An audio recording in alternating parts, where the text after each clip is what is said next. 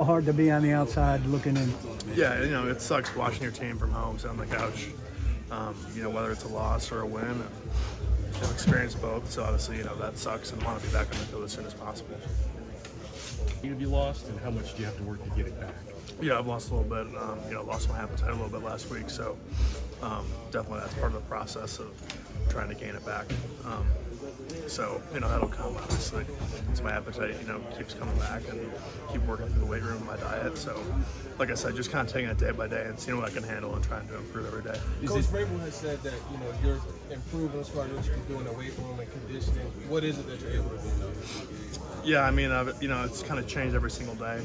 But obviously, you know, it starts with some of the core work, stuff like that, and sort of progressing back to where I was. So in terms of what it is, you know, it kind of changes and kind of changes what I can handle, but it's definitely trending in the right direction. Did they catch it, or did you wind up in an emergency situation?